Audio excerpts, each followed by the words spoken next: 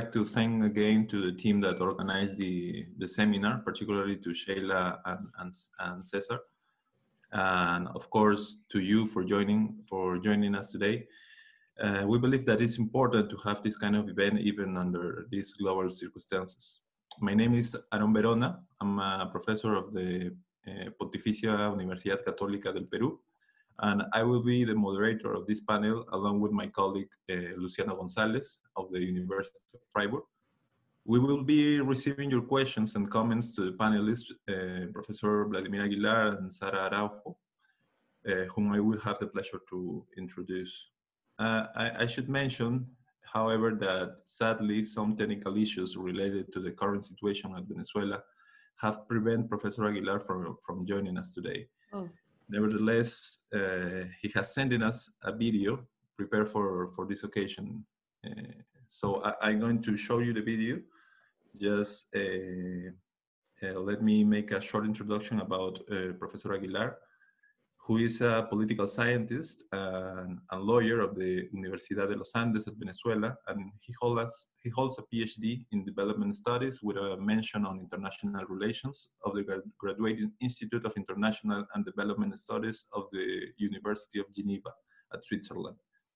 Currently, he is a senior professor and researcher at the Faculty of Law and Political Science at the Universidad de los Andes, where he's in charge of the working group on indigenous affairs, and he is the coordinator of the Center of Political and Social Studies of Latin America.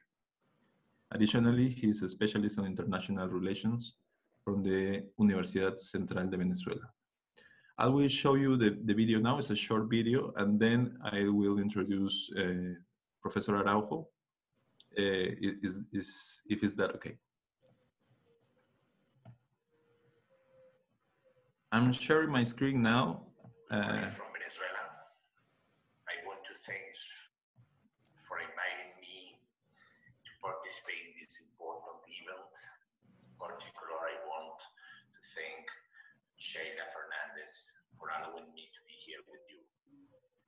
My presentation would be about access to justice and indigenous rights in the Amazon in time of pandemic, the case of the Venezuelan Amazon. To this end, I propose to contextualize the presentation in two fundamental parts. Firstly, the importance of the Amazon in the global context. And secondly, access to justice and the condition for this to be possible in the context of the Amazonian indigenous peoples. The key idea here is what are the indigenous people of the Amazon doing regarding pandemic, and what the authorities in charge, if they doing anything, and what other actors are involved, for example, the hegemonic interests, power puissance, Venezuelan militaries, etc. So, the first part, the question is, in the first parts, what is the global ecological and historical importance of the Amazon?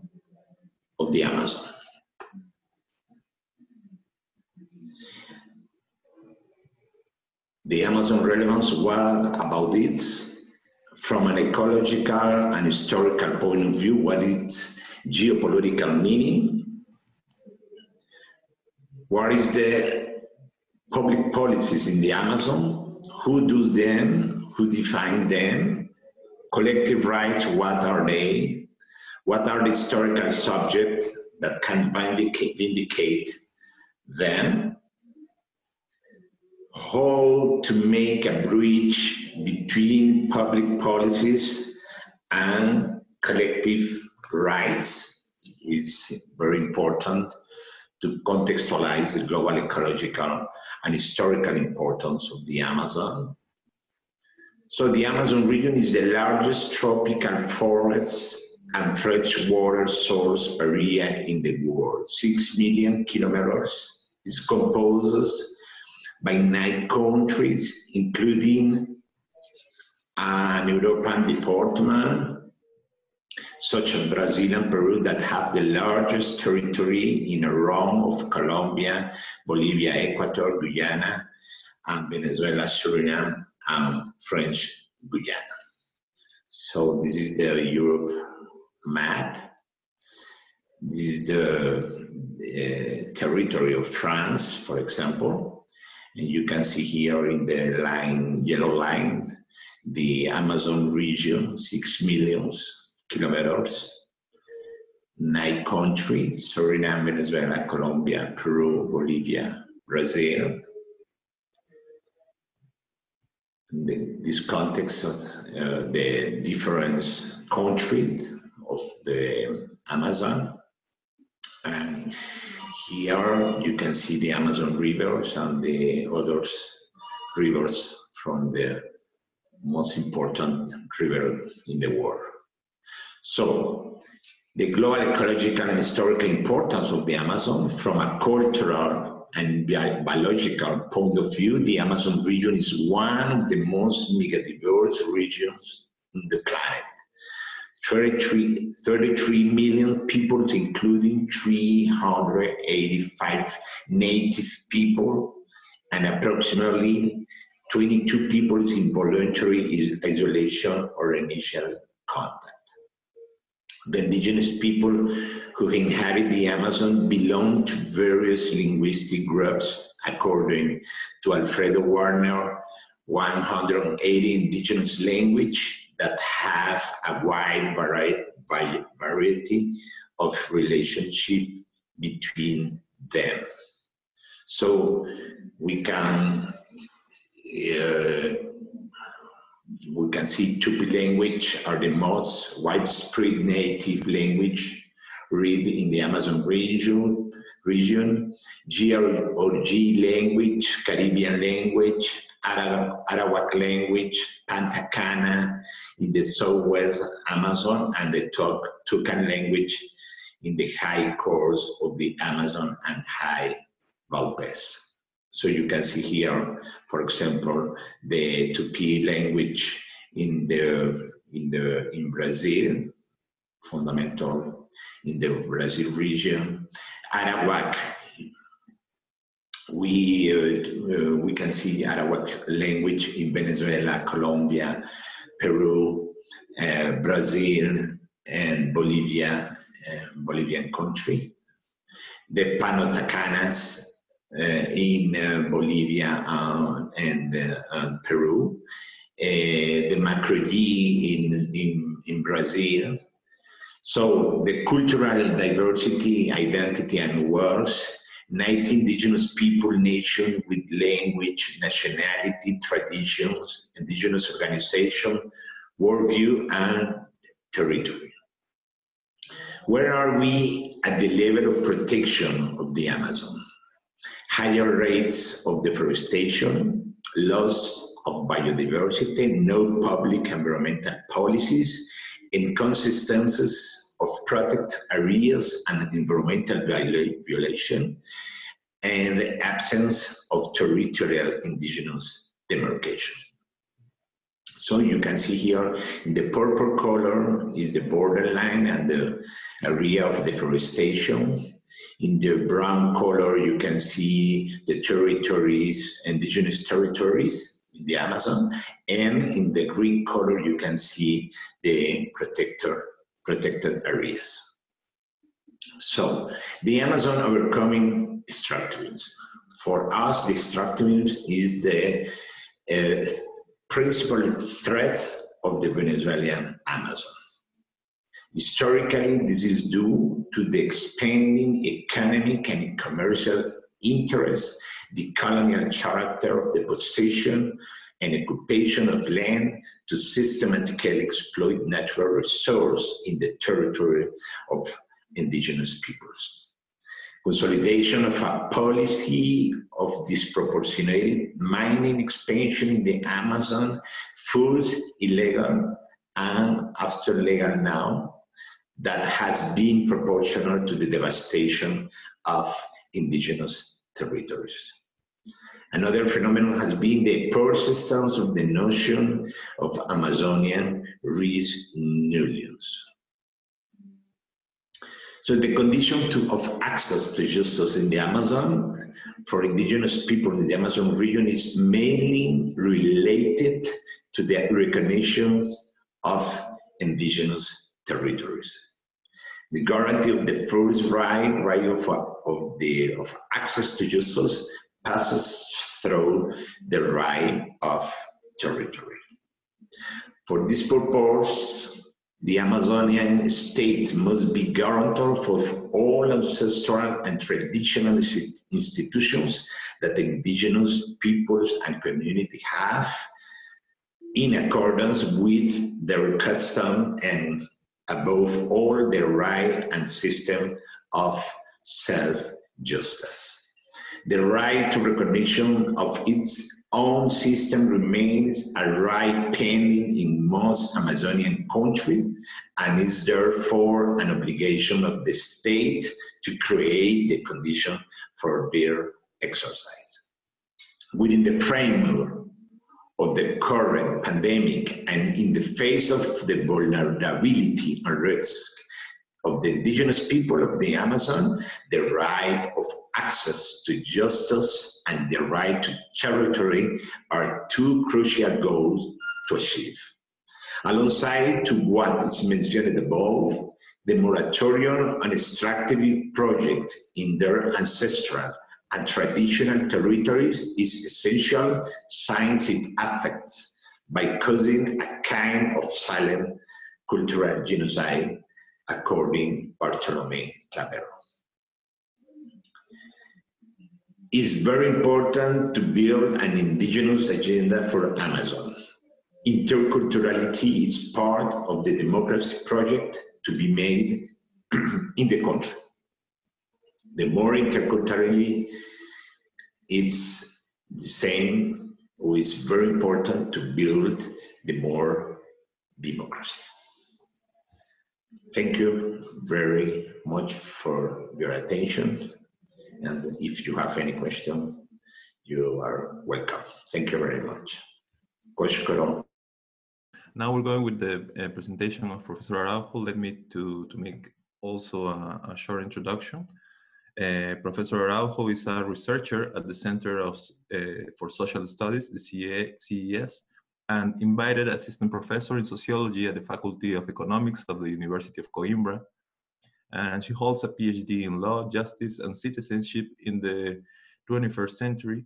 She is one of the coordinators of the epistemologies of the South Summer School, part of the research program of the same name at the Center for Social Studies aforementioned.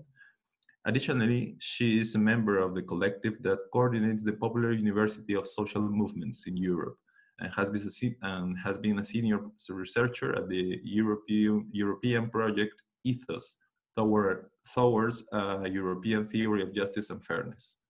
The title of her presentation is The European Project, the Legal Abyssal Lines and the COVID-19 Crisis, Justice for Whom?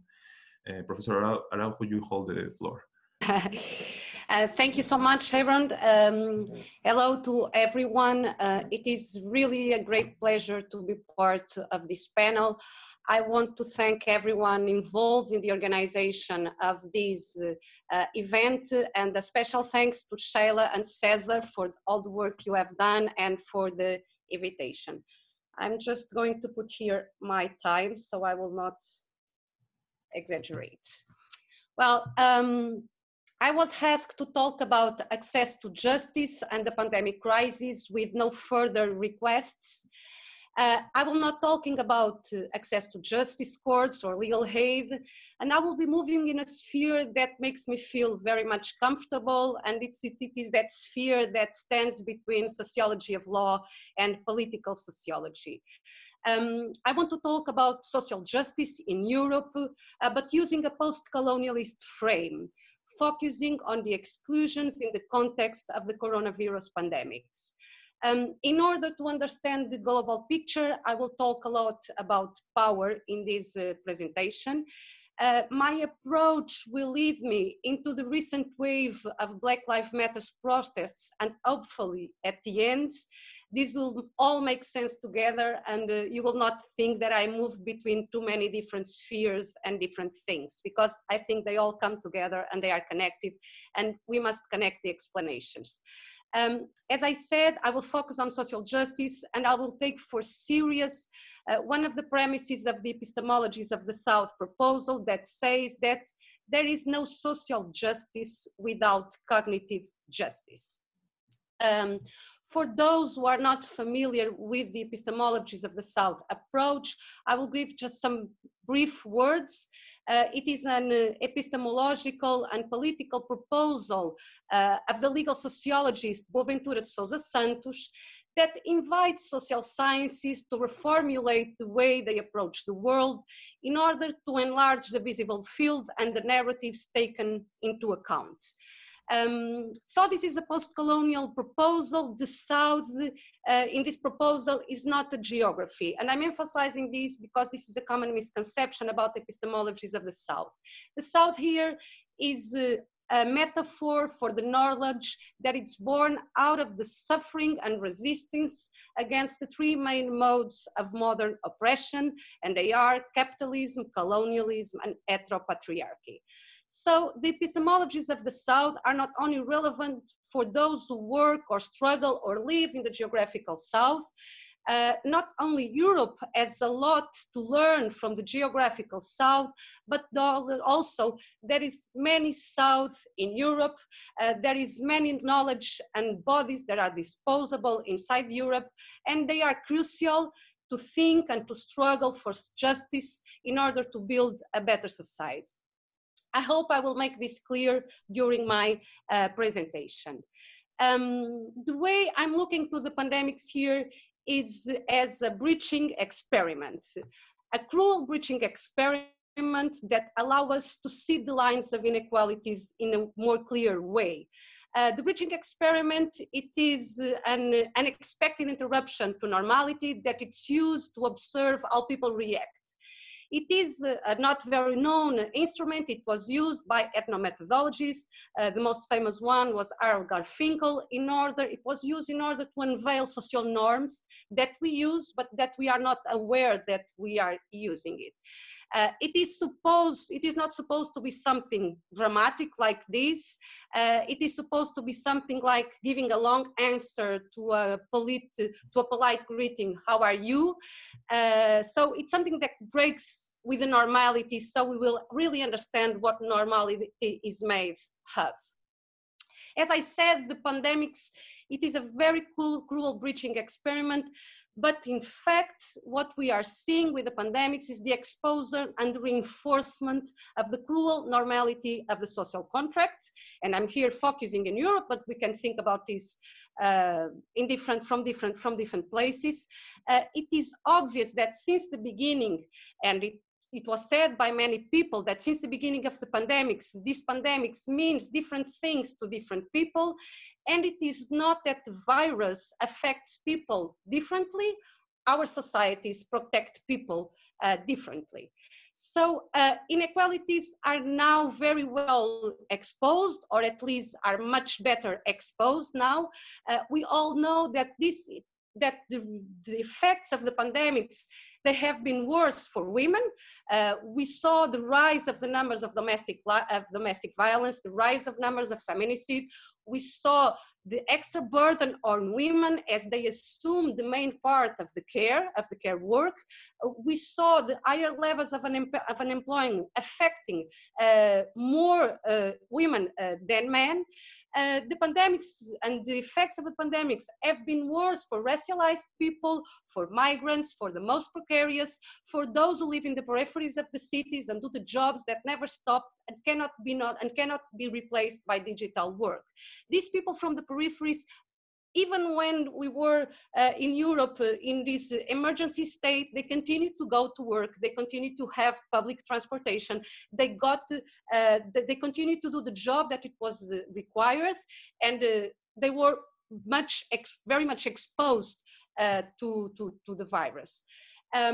So the question is this new, or is it just Europe Inequalities did not appear now, they did not appear by chance against women, against Black people, against Roma communities, against refugees, against precarious young workers. I recently participated, and it was said in the presentation, in a project called Ethos that discussed justice in the European Union from different perspectives and disciplines. And among other studies, I worked on a report on distributive justice and social justice after the subprime crisis. And the study shows that the one-size-fits-all austerity measures that were implemented in the European Union after 2010, particularly, they had very different effects. They deepened the inequalities between countries, but also they emphasized the cross-country inequalities. Some groups were much more exposed to the effects of the crisis, of 2008 crisis, than others.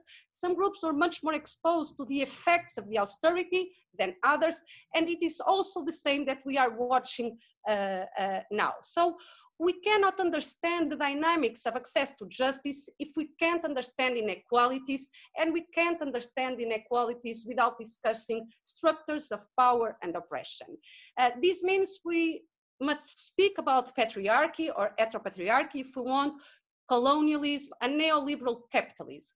And we can't discuss the effects of pandemics in Europe without discussing how these systems of oppression, how they permeate the European social model. This common project that in rhetorics is grounded on the ideas of solidarity, equality, and social cohesion. But in 2017, the head of the Eurozone's finance ministers said that the southern countries, in which Portugal was included, had wasted all their money before the crisis of 2008 on drinks and women. And I am quoting for the ones who are not from Europe, probably are not aware of this. This was pretty much discussed, but he said that we in the South have spent our money in drinks and women. So in one sentence, and I choose, I know it was one person that said it, but this is one sentence that shows how complex Europe is and shows what the superiority complex of Europe is made of.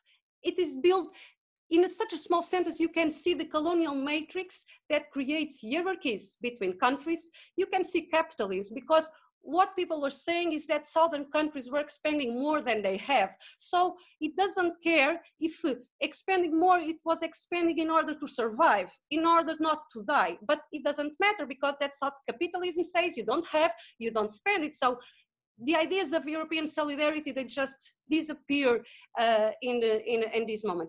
And a very shocking and explicit sexism that is implicit in that sentence when they say that people, just men, they spend money on drinks and they spend money on women.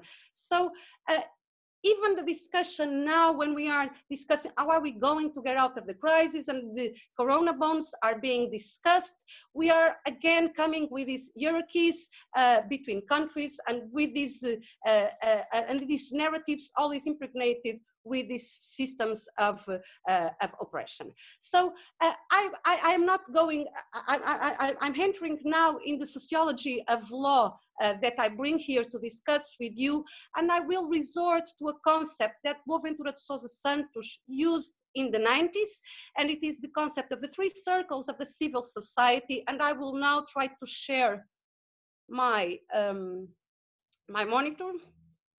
Let me see. Can you see me? Can you see my screen? Yeah. Hopefully you can, because I can't listen to you. So what I said is I'm going to work with this concept of Boaventura, that is the three circles of civil society. And this is a concept that he doesn't use it anymore, but I will try to work with it together with another more recent concept that he used, that is the concept of the abyssal line. So this concept says that civil society is divided in three circles. The circle, the inside circle, is the intimate civil society, that it's composed by citizens that are very close to the state, and they can impose some rules and some laws. It is an intimate sphere.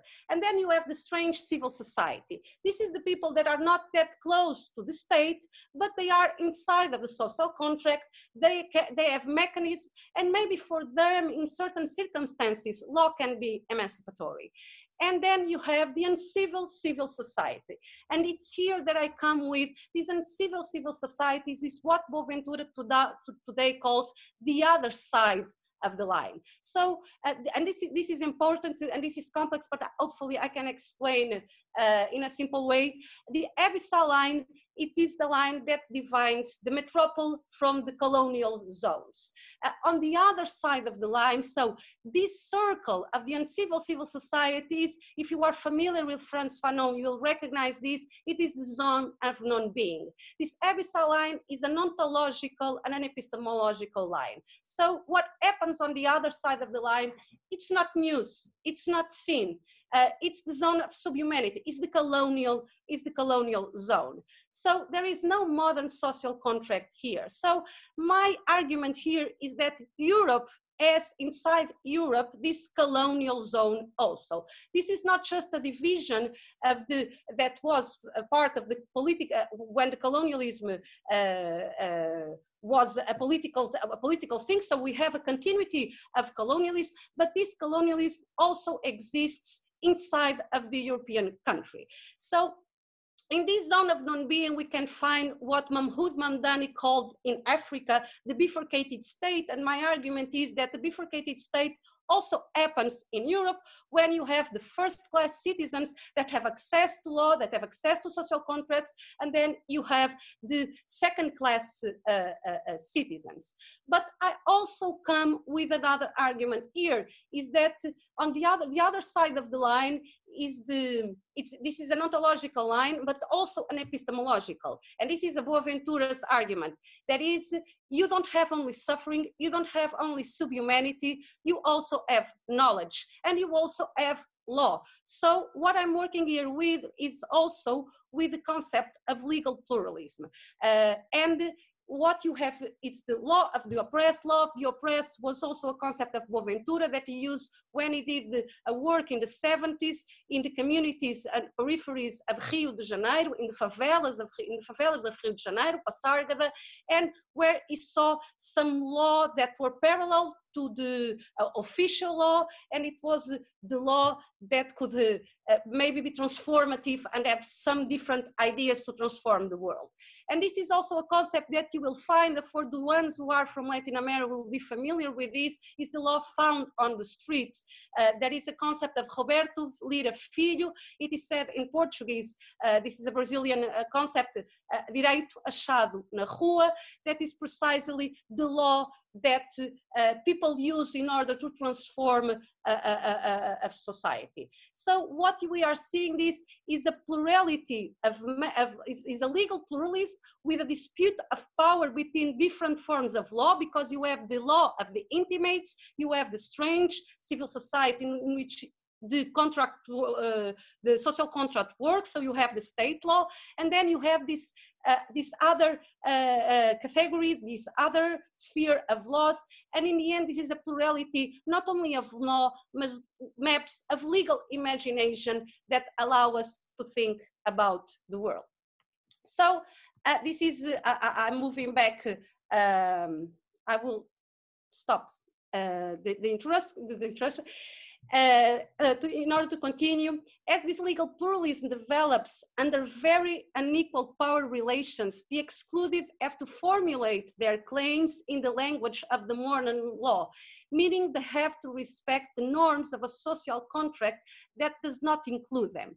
When we ask if law can be emancipatory, and we say yes under circumstances, we must say that under some circumstances for citizens that are on this side of the line, for citizens who are committed to the terms and which are included in the social contract and want to commit to the terms that are defined on this side of the line. If we want to talk about access to justice in Europe and access to justice in this moment of pandemics, we need to make a sociology of absences, again, Boaventura's concept, of our theories, our questions, our concepts. Because, again, using this example, maybe we should not ask, can law be emancipatory? We should ask, can law be post-colonial? Can law be post-abyssal? Can law include, can we renegotiate the social contract? Not only to include, because that is the rhetoric of Europe. It's always, people need to be included, we are going to integrate. But who defines the terms of the integration? So there are a lot of questions that we need to do, and maybe a lot of questions that were done in the, now I'm talking about geographical South, must be also asked in Europe, because there's a lot of colonialism inside Europe. So how much has the concept, how much has excluded the concept of civil society by not seeing this other side of the line? So we need to listen to the Black Lives Matter movement, and we need to understand why the statues are coming down, because this is all connected. Is it illegal to have the statues coming down? Yes, but is it more illegal than racism? Is it more illegal than violence? Why does the anti-racist struggle should express themselves on the terms of a social contract that does not apply to them, or on the terms of a rule of law that kills them? So we always put the rule of law above everything, but maybe we need to renegotiate it, because how much of that rule of law was created and started by a group of people? It was considered universal, but it was mainly discussed by white men in a certain part of the world, and then exported to everywhere else. And maybe the discussion is happening in geographical South, but I think that Europe also needs to make that question. We need to negotiate the own terms of the rule of law. So in order to achieve social justice, we need to be able to accept that modern institutes, modern narratives, modern rule of law, it's not the end of story. It was something that started, there's a lot of good things, and I'm not saying that state doesn't matter or rule of law doesn't matter. What I want to say, it's very much incomplete, and the way we can complete it is not just by having something, is it by discussing its own terms, discussing who created them, how create them, and try to make a discussion that it's not a discussion that is always moderated by some superiority of rules that are never discussed. So we need to reduce colonial hierarchies. We need to end up with colonial hierarchies that impose hierarchies on knowledge. So the knowledge in the universities, the knowledge that we are creating in the law, the knowledge that we are developing, we need to discuss them with the people that are in the streets saying that Black Lives Matter, because they are going so much further, going to the streets and with this than probably the Sociology of Law did in so many years of work and presentations. And I'm not devaluing our work, which I pretty much appreciate. I'm saying that it's really time to produce an ecology of knowledge. And this is one of the main terms of epistemologies of the South. Is it sciences and completes? So we need to work with other forms of knowledge in an horizontal way. It's not that science doesn't matter, science is important, but it needs to be discussing with communities in an horizontal way. So this is what it means to say that there is no social justice without cognitive justice, because we need to accept this horizontality in order to discuss what it means to have social justice. It's not just opening to more people, it's discussing its own terms of what social justice is. And this is my main point. Thank you very much.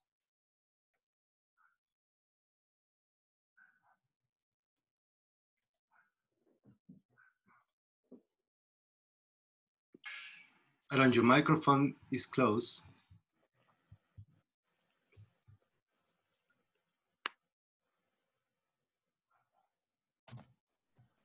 Hey, okay. Thank you very much, Sara. It's a very, very interesting presentation. A lot of issues to talk about.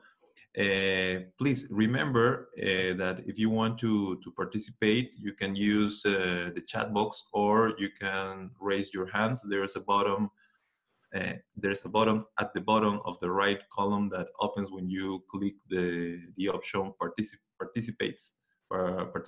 Sorry.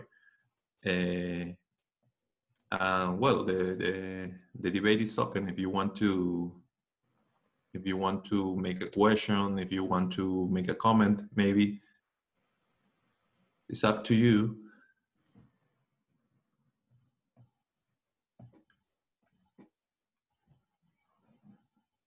Probably, if you allow me to make a brief comment, I think it's very easy to integrate both presentations, because that song of not being, that provocative concept of Fanon, which referred to the modern condition of being a citizens and have actual equal rights, is where you normally could put the indigenous people,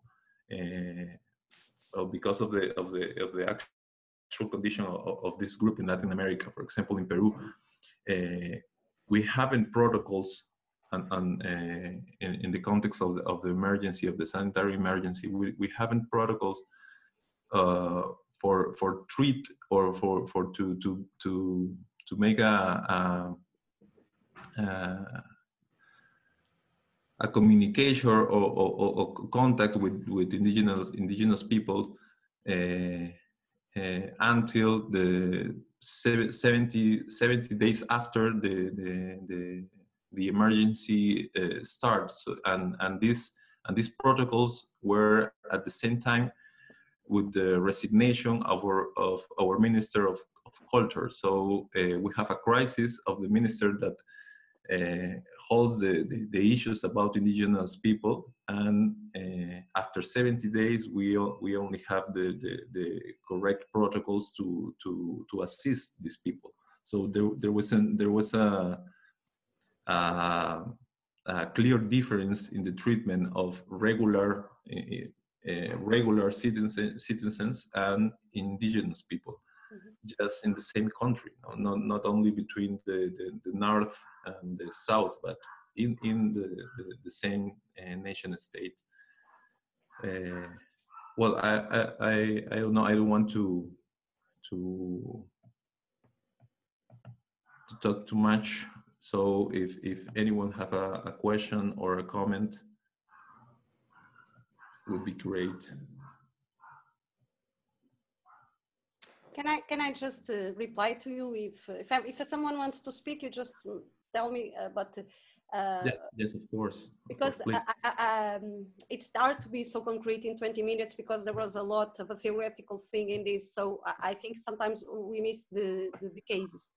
But I did a lot of work. Well, not a lot of work. I did some work. I should have done more, actually, because usually projects are too short, with the Roma communities. And I remember listening to a speech that I thought it was one of the most amazing post-colonial speech I've ever seen. I have ever listened to. It was of Roma activists. And it was from 2010, I think, 2010 and 2011. It was after the austerity measures in Europe, and things were really complicated, and people were coming out protesting in the street, and the consequences like the Occupy and the Indignados, and also in Portugal we had the comparable movements. And it was saying something like, well, you are worried because the Constitution states that we have, since 75, the Constitution says, since 76, the Constitution says that we all have rights to health, to education, to housing, and to labor rights. And now you are coming to the streets 4 decades after the democracy being implemented, and you are complaining because suddenly you realize that you have no housing, that you are going to the peripheries. But I want to tell you something. The Constitution was always worthless for me. He said, because for me, as a Roma citizen, I have never had access to housing. I have never had access to school. I was always excluding from that social contract that we are so proud of. So now you want me to say that gentrification, for instance, is a problem. The peripherization of people is a reality since the beginning of democracy. The only difference now is that white people are going to the peripheries, because Black people and Roma people have always been there, and that was not a problem before. That was not a problem before. So this is what the abyssal line means. This is what it's the invisibilization of certain bodies. This is the invisibilization of certain knowledge, the invisibilization of certain struggles, and the over visibilization of others. So this is not so much different when we talk about indigenous people. The idea is more or less the same, obviously, with all the difference that exists, and we know, but that is the group of people that are invisibilized, whose knowledge doesn't matter and should be very much important. And in the previous presentation, the video, we saw that, how important it is, the indigenous knowledge to build, to preserve the Amazonia, how important it would be the Roma culture or the so many cultures in Europe in order to build a better society. But they are just said as identity things. They are not taken into account when we are talking about things like political economy, like state, like rule of law, and all those things. And that is what I'm arguing, is that no, it is not just a political thing, an identity thing. It's this, we should be politically discussing with everyone, and not just a few groups that think like us. Thank you very much, Sara. We have a question. Yes, we have a question, please, from Carmen Núñez Borja. We're going to activate your microphone, please. Okay, it's already Thank you activated. very much. Thank you very much. Hello. Good afternoon from Brussels. Sara, thank you very much for your presentation. It's been very, very refreshing, because I think that from scholars that belong to the geographical South, to combine concepts like coloniality of power developed by Aníbal Quijano, or epistemologies of the South developed by de Sousa Santos, really reflect the experiences and the research we focus on. So maybe that's why most of the things you said have really resonated on my thinking on the past months under the pandemics. And I would like to profit from the opportunity of having you here. And I would like you to expand a little more on the issue of, because you also mentioned Frantz Fanon, the issue of power related to the body. You know, the body now, the body citizen is the one who is containing the social unrest. The body citizen is now the one that contains the virus, right? And we have come to realize that for Europe, especially this week with all these news, how hospitals were taking the decision, patients coming from homes for the elderly, we know that the idea of disposability of the body has come to real more than ever. So I would like you to reflect a little bit of this interconnectedness between the power, the body, and the surveillance technologies that are going to follow and going to be implemented in the coming months. Not only applications, but the surveillance technology when we want to cross a border, when we want to access a public space, and even when we want to speak. If we take your example of the movement Black Lives Matter, there is already a surveillance instrument in place. So as a Black person, or as a person who comes from the periphery, or as a person who comes from the precariousness of society, we are already considered as the rebel who wants to speak out. So I just want to hear you about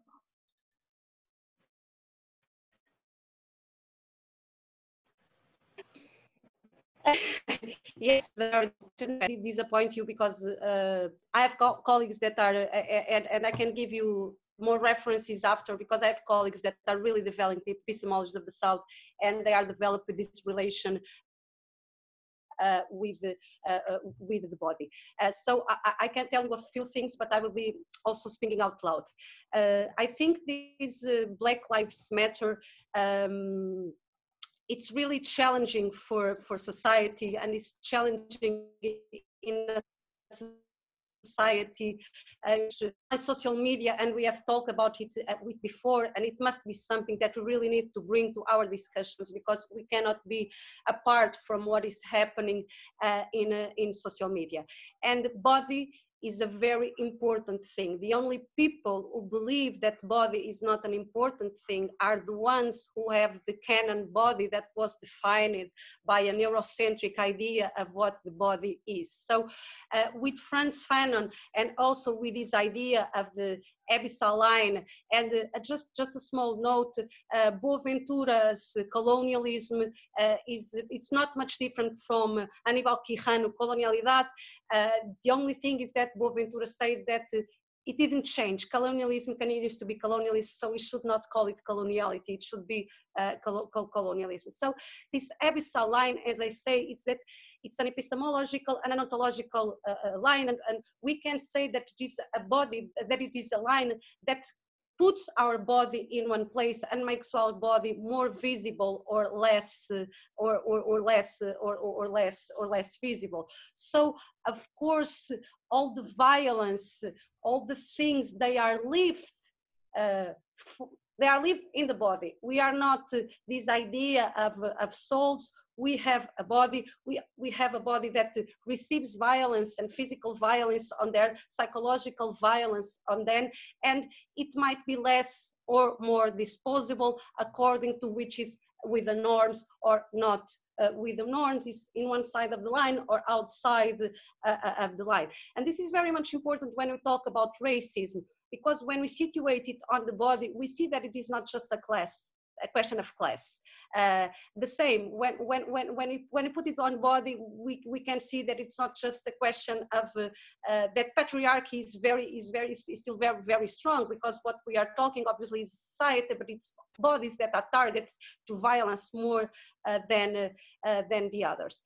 But then I would like also to, and I tell you, I wish I could develop these more in my reflections, that it's the body not just as the receptor of violence, but the body as the sphere of resistance, the body that demands for pleasure, the body that is in the struggle, the body that feeds himself not of this Western-centric idea of guilt, but that is allowed to a party, it's allowed to pleasure, and it is the way it reinforces and it strengthens it from inside in order to go to the struggle. So there is a lot of discussions here about the body, that it's not only the body as a space of violence, but as a sphere of resistance, that I really appreciate, and that I would like to have people developing that and to read about it.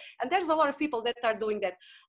I'm not sure if I went just through the reflection that you wanted, but it is what I can give you right now at this moment.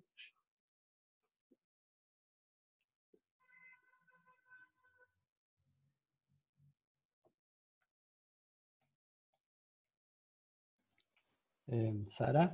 Yes.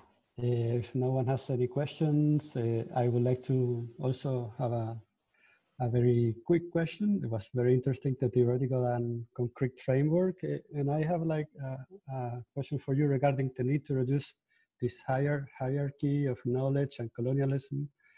But I feel that there is like a previous stage that, especially in Europe, there is missing. There is this acknowledging of this colonialism or this colonial structure, and that is especially first in one state, there is ignorance based on a systemic lack of education, especially in the education system, whether in the schools and universities.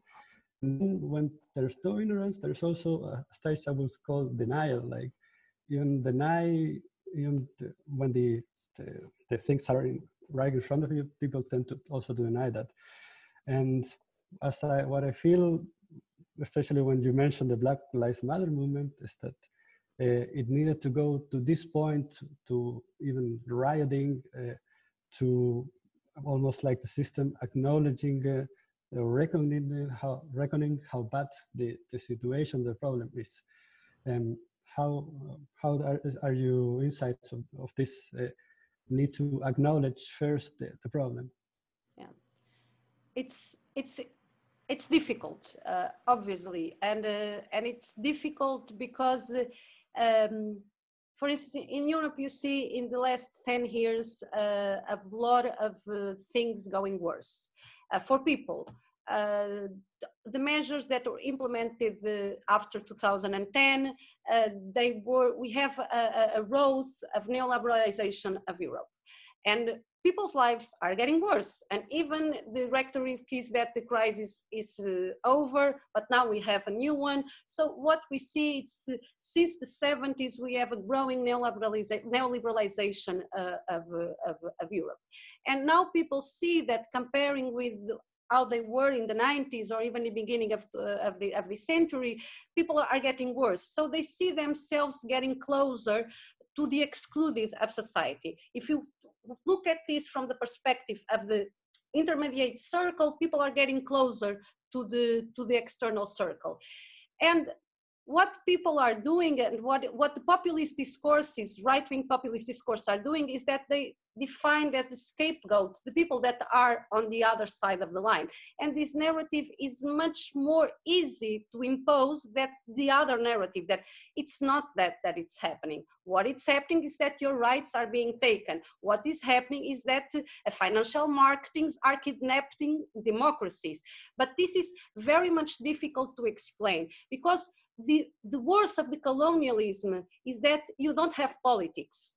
You have science, because you don't discuss financial markets, because that is said that that it's not political economy, that it's technicalities. So science says that this idea that there is no alternatives, there is no alternatives according to one sort of narrative. The problem is that narrative is sold as if it was the only possible one, as if it was not a political choice. And that is exactly what colonialism of knowledge is to say that the knowledge that it's coming from these white men, economists that comes to our TV, and they come with these scientific ideas about what technicalities of the economies are, they cannot be discussed because there is no other way. So when you are talking about Black Lives Matter, when you are talking about alternatives to this sort of economy, when you talk about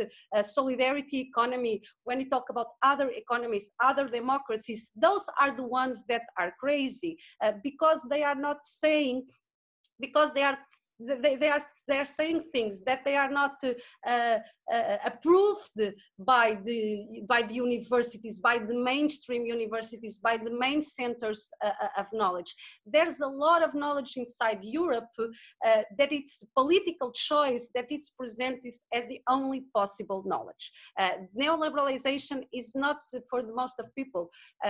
You have that sentence that it's very, very old, but it's very much applied. It's like you will see better the end of the world than the end of capitalism. So that is what people think, because it is really believed that capitalism is the only, and neoliberal capitalism is the only possible way for the society to go. And that it's called colonial thought, that it's called colonial science, that is called colonial thinking.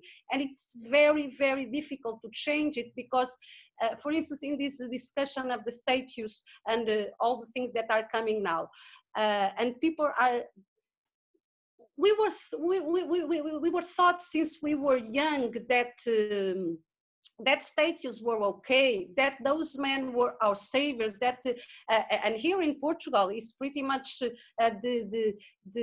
our books for kids in the school still talk about the great adventures of the Portuguese people in the world and how good we were in civilizing people. So there is still the knowledge that it's being raised inside of the countries, and this is like this biggest examples, but everything that we learn, it's like one version of reality that it's sold as the only possible one, as the best, as the best one. And I think that that thing happens everywhere in the world, but it's much more challenged in the southern countries that is in Europe, because people in Europe say, okay, it's Eurocentric thought, but I'm European, so it's fine, even the most progressive ones. But no, it's not, because Europe is not made just of that. We have our own colonization, inside colonization. So yeah. I'm sorry, I'm taking too long from the questions, because it's difficult in this model. I don't see the people's face, so I just keep talking. Just now we have a question from Dr. Sumant. I will give him permission to talk. There we go. Yeah. Hello, am I audible?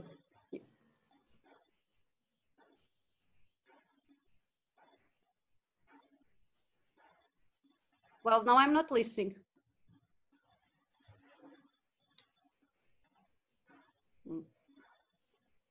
Okay.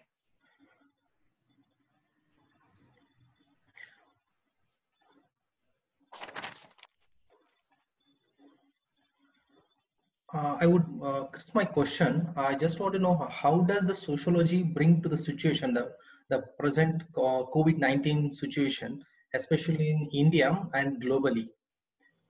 Because if you see the statistics as of in the COVID-19 positive cases, India is very rapidly growing to the top slot. So how serious issues, how the serious issues are rising day by day, and how can you say that through your research, how can we frame the policies towards the current in seeing the current conditions in India and in general globally? Well, maybe you would be, I don't know, do you want to talk us a little bit about that? I don't know that, what I know about what is happening in India was what I see in the news. I would really like to maybe if you want to talk something, we can comment, but I'm not sure if I would give you an accurate answer, because I don't know that much about that.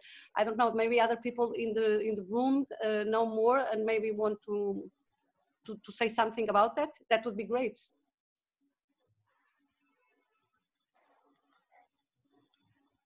But Suman, if you want to, can you develop a little bit more what you are thinking about that, and maybe we can interact then? Any fast track of policies towards the current situations, so that we do frame the policies only after such pandemic is gets over, but that doesn't help to the current conditions. So the policies are there, such policies should be framed where we can implement it immediately in such conditions, because it helps a lot many people in such conditions than the after the post pandemic or the post pandemic situation is over. Okay, so what you are telling me, okay, how do I see the, I'm not sure if I really understood, but you interrupt me whenever you want, and just draw me back to because I remember, do you know the Naomi Klein book, and the documentary, the Shock Doctrine, I think, Shocking Doctrine, that it's precisely, and it's something that we didn't discuss that much today, and it seems to me it is an important thing, is when you have a crisis, the crisis has been used, and she starts the documentary with the example of Chile and the coming down of Pinochet and the implementation of the Friedman project of neoliberalization. So our argument is that the situations of crisis can be used in order to impose more dramatic forms of neoliberal capitalism, in the sense that I'm not sure if it is this that you wanted to talk about, to discuss, but the idea is when you have a crisis, as it was in Chile in the 70s, and then as it was in the Katrinas, after Katrinas in the United States, or after the tsunami in the in the eastern. She says that these crises were used because people are in shock, and when you are in shock, you are much more available to accept everything. And we have discussed before, and it has been discussed, the things about how we are controlled now, and the previous question was also about health, all the things that are being implemented in order to reply to the situation of the pandemic crisis. But the thing is, we need answers because we are in crisis and we are in shock, and no one really knows what to do. But many times this is used in order to impose more privatization, in order to impose the privatization of schools, the privatization of health. So a lot of things that will not end when the crisis comes to an end. I am not that familiar with the situation in India. Actually, I'm quite curious, and I've heard something about it, but I do not dare to discuss it because I must say something that is not true. So, but I think this might be a problem everywhere in the world, for which we social scientists and we citizens and activists, the ones who are, need to be pretty much attentive, because yeah, there is a possibility that there are a lot of measures that are coming to stay, and the surveillance is one of the big problems about being controlled. Yes, it can be used this moment in order to make it worse for societies after it politically. And in fact, it was the Angamen's argument in the beginning, which I was pretty critical of it when we talk about the state of exception, and how is it going to get deepen these surveillance things and create this idea of a state of a permanent state of exception.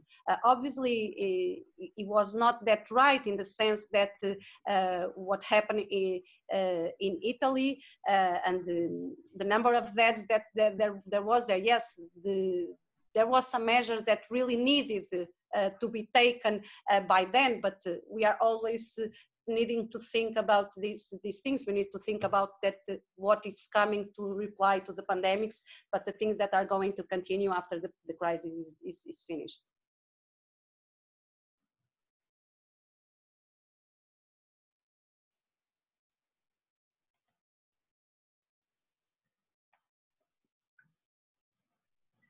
We can hear you, Aaron. We can't. Your microphone again.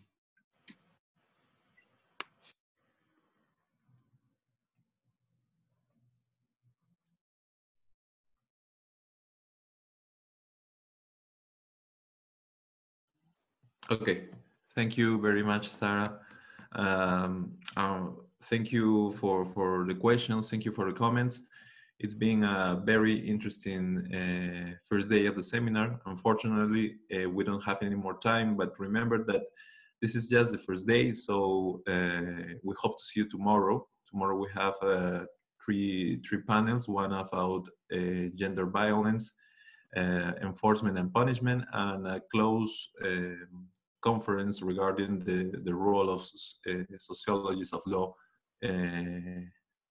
in these circumstances. You can use the same link to join us tomorrow. Thanks again to the organizers, to the panelists, and to any one of you. Have a nice day. Thank you, Aaron.